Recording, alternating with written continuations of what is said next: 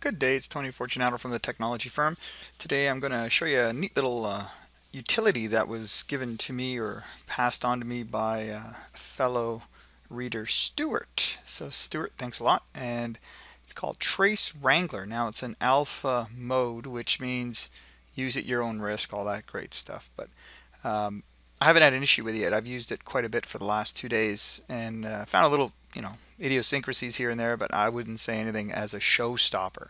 So all you do is you download this thing. It's just a zip file. You unzip it, you run it. Nothing to install, which I love. I'm a big portable apps guy. So let me just minimize this. So I've got a test file here called 1 meg test. Just me surfing the internet, and I'm going to show you how we would change an IP address, and that's what Tracewrangler can do. It'll change the contents of the trace file, the port number, the IP. You'll see in just a few more minutes all the details. So there's my trace file. In the first line you'll see a get command. Off it goes.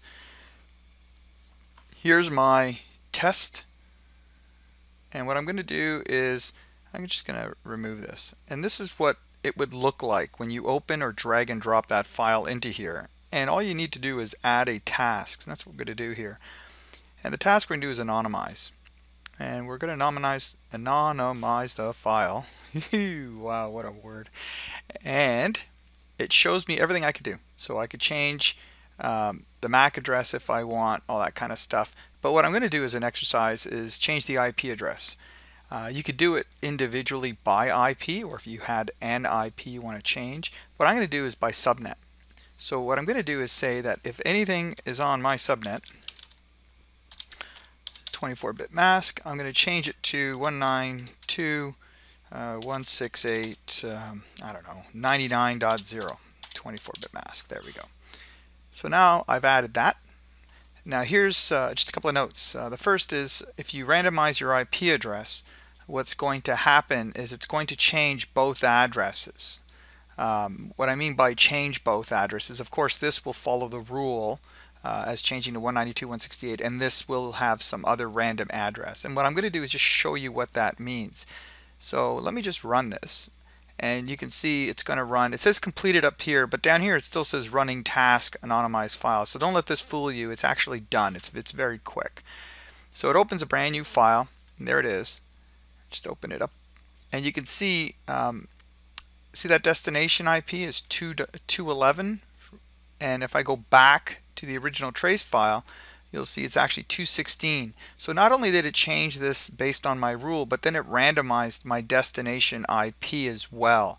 So if that becomes a problem, which in my case that's not what I wanted, all you have to do is go back to this rule, you just double click on this, and you can change this option not to randomize. So it's only going to apply this one rule and leave the other IP address alone.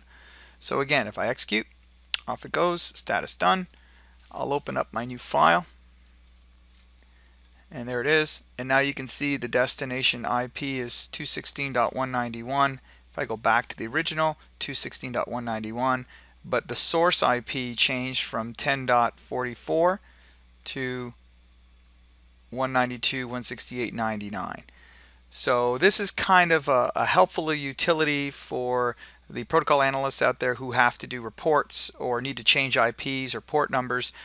You can also get rid of the whole payload if you want, and that's what happened here. Is by default, you see that payload is gone. So if you did want to keep that get command, for example, the second thing that I've had to do is when you go through this, you'll look through here and say, well, where is that? I don't see where it says anything that affects that. Well, if I come back up here to general, it says remove all unknown layers. That's it. So I'll click OK. I'll do one last execute here. Status completed. I'm going to open up that trace file, and hopefully the get command, there it is. The get command is back. So it takes a little finagling, a little getting used to. It seems like a very good utility, and I can see a lot of people using it. So the URL will be on the website, but it's pretty simple. It's just Tracewrangler. You can just Google it. If you want to see here, this is by Jasper. That's a Jasper, and again, he's warning you it's an alpha build. So hope that helps. Have a good day. Bye for now.